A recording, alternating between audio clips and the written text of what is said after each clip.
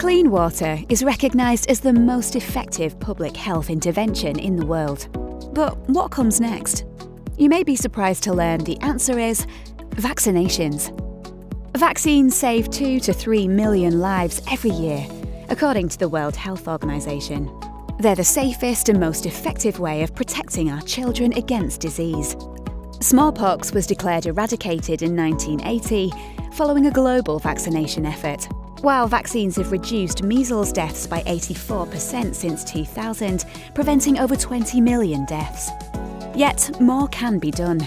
And that's why healthcare professionals and organisations around the world are working hard to provide access to routine vaccination for all children. As many as 1.5 million people worldwide, including more than 600,000 children, die from vaccine-preventable diseases every year.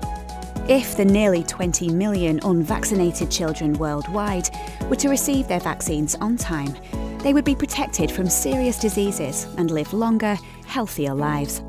Vaccines are safe, effective, and save lives.